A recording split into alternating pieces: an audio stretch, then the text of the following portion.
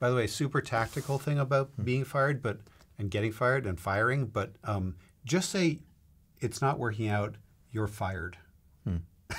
Yeah. Or I'm sorry to say this is your last day at the company.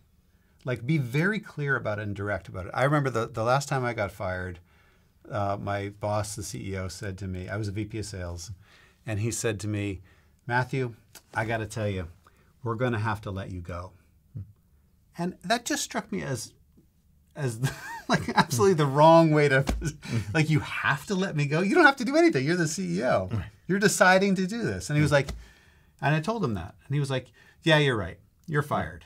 And I was like, okay, good. Now we can move on. You know what I mean? So just be clear about it.